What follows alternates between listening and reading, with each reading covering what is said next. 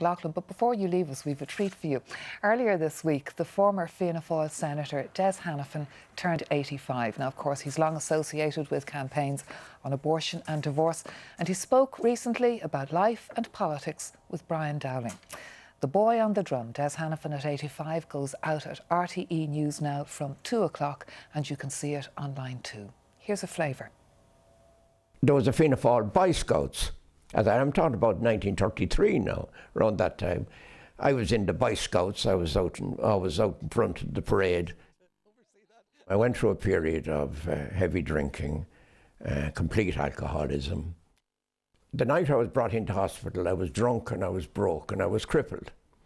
So the future didn't look too bright.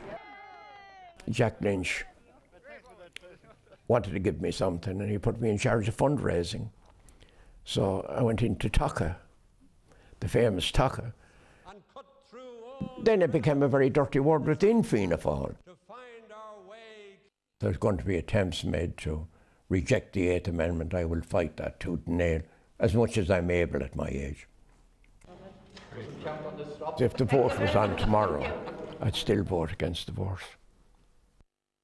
There was no expectations of anything that time. Now the expectations are big. Whether that's good or bad, I'm not sure.